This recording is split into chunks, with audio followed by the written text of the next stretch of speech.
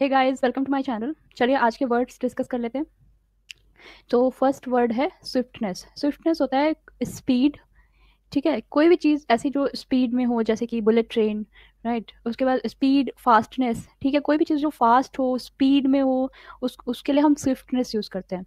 ठीक है। Second word है डिविसिव। डिविसिव मीन्स होता है डिसेंटिंग। डिसेंटिंग का मतलब होता है डिस एग्रीइंग, जो आपसे जैसे यहाँ पे देखिए मेजोरिटी ओपिनियन जो है, जैसे बहुत सारे लोगों का एक ओपिनियन है, ठीक है, उनसे डिसएग्री करके कुछ यहाँ पे कुछ चार चार पांच लोग होंगे जिनका ओपिनियन जो है इनसे अलग है, तो उसे बोलेंगे डिसेंटिंग। ठीक है, और वही डिसेंटिंग का मीनिंग होता है डिविसिव।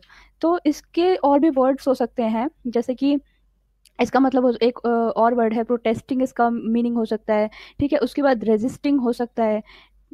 रेजिस्टिंग के साथ साथ डिफरिंग भी हो सकता है। डिफरिंग और एक वर्ड ये भी हो सकता है टेकन इशू। ठीक है, मतलब ये भी इसका एक मीनिंग है। तो वही है, एक वर्ड के साथ कितने सारे वर्ड्स कनेक्ट होते हैं इंग्लिश में, यही इंग्लिश की ब्यूटी है। ठीक है, तो specially dissenting with the majority opinion, ये इसका एक मीनिंग है। उसके साथ यहाँ पे प्रोटेस्टिंग, रेजिस्टिंग, डिफरिंग, ठीक है, डिसेंटिंग, ये सब सिमिलर इसके सिनोनिम्स हैं। ठीक है, उसके बाद नेक्स्ट वर्ड देखते हैं टैंडम। टैंडम मीन्स होता है एक ऐसा अरेंजमेंट जिसमें एक के पीछे दूसरा होता है।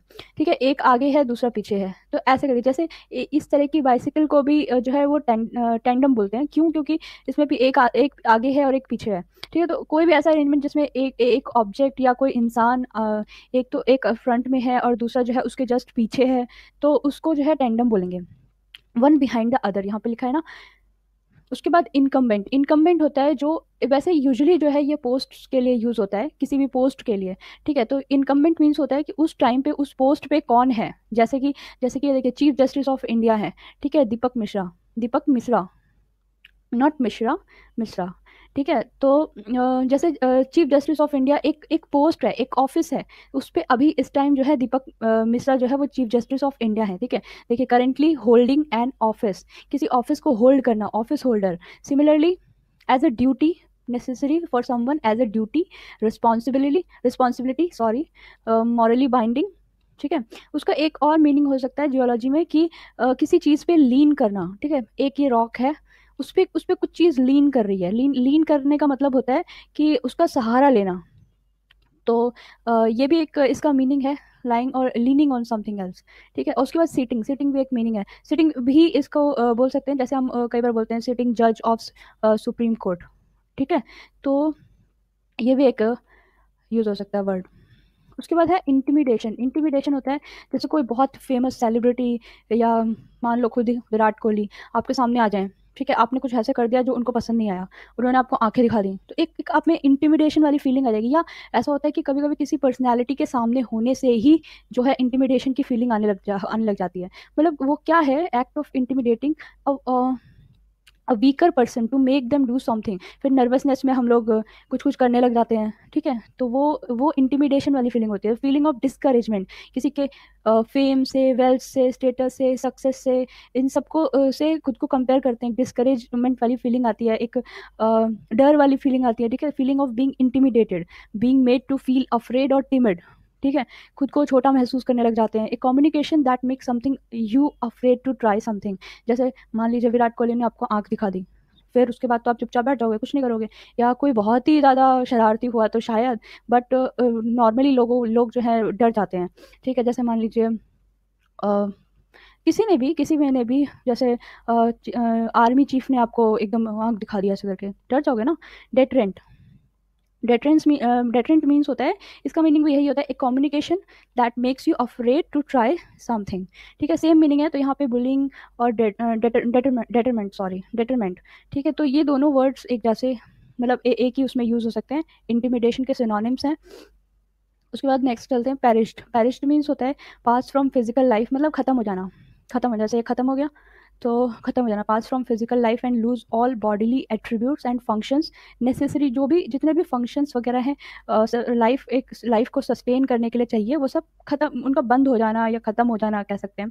ठीक है, चोक्ड, डाइड, एक्सपायर्ड। ठीक है, तो पास्ड अवे, ये सब हो सकते हैं। जैसे कई बार इकोनॉमी में पढ़ते हैं, fruits and vegetables that perished सो सून, ऐसे ऐसे करके सेंटेंस होते हैं। तो पेरिश्ड वर्ड का मतलब होता है किसी भी चीज़ का खराब, फ्रूट्स अगर फ्रूट्स एंड वेजिटेबल्स यूज़ कर रहे हैं साथ में, तो मीन्स होता है कि खराब हो जाना, जो फिर उसके बाद ईट मतलब ईट के पर्पज से काम नहीं आएगा, ठीक है, जैसे मतलब उसको खा नहीं सकते, इनएडिबल हो जाता है जो, ठीक है। तो वैसे पेरिश्ड का मतलब जैसे कोई स्पीशीज़, अगर कोई किसी स्पीशीज़ के टर्म्स में मतलब टर्म्स में यूज़ कर रहे हैं, तो उसका मतलब कि स्पीशीज़ का एक्सटिंक्ट हो जाना, या इस तरह से चोक्ड, डाइड, बस एक तरह से ख़त्म हो जाना। उसके बाद ओवरटर्निंग, ओवरटर्निंग मीन्स होता है टर्न फ्रॉम एन अपराइट और नॉर्मल पोजिशन, ठीक है। एनलिंग, अनलिंग, cancel, officially, overriding, ओवररूलिंग, काउंटरमैंडिंग, repealing, reversing, rule against, ज़्यादातर जो है कोर्ट्स वगैरह में ये यूज़ होता है। कहते हैं कि कई कई बार जैसे जज कई बार बोल देता है कि ओवर रूल्ड, ठीक है, ऑब्जेक्शन ओवर रूल्ड, तो ओवर रूल्ड, ओवर रूल्ड यहाँ से आया ओवर रूल्ड, ठीक है। उसका मतलब यही होता है, मतलब एक जैसे किसी लोअर कोर्ट ने कोई डिसीजन दिया, उसको ओवर रूल करके, उसको ओवरटर्न करके किसी बड़े कोर्ट ने जो है कुछ दूसरे मतलब बिल्कुल उसके जो जैसे इसने इसने कुछ डिसीजन दिया, बिल्कुल उसका उल्टा डिसीजन जो है हायर कोर्ट ने दे दिया, ठीक है। जैसे ये डिस्ट्रिक्ट कोर्ट रहा हो और इसने कोई डिसीजन दिया, उसको ओवरटर्न करके हमने कुछ और डिस्ट्रिक्ट दे दिया, दूसरी पार्टी के फेवर में डिस्ट्रिक्ट दे दिया। तो इससे रिलेटेड वर्ड्स हैं रिवर्सिंग, रिपीलिंग, ठीक है, काउंटरमैंडिंग, काउंटरमैंडिंग वर्ड अच्छा है, over ruling, over riding, cancel officially, अनलिंग, और टर्न फ्रॉम एन अपराइट और नॉर्मल पोजिशन, ये जनरल चीज़ों में यूज़ हो सकता है। उसके बाद है एडिफाइस, एडिफाइस मीन्स होता है सिंपल एक स्ट्रक्चर जिसकी चार दीवारें हैं और एक छत है, structure that has a roof and walls and stands मोर और less permanently in one place, that is building, ठीक है।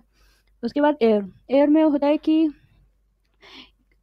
उत्तराधिकारी हिंदी में बोलते हैं जिसको, ठीक है, कि किसी गद्दी का जो आगे सक्सेसर होगा, उत्तराधिकारी होगा, वो उसको एयर बोलते हैं। तो a person who inherit some title और ऑफिस, ठीक है। डिस्ट्रीब्यूट, इसका एक मीनिंग होता है, इनहेरिटर तो वही हो गया, सक्सेसर भी वही हो गया, यहाँ पे एक जो डिफरेंट मीनिंग वाला वर्ड है वो है डिस्ट्रीब्यूट।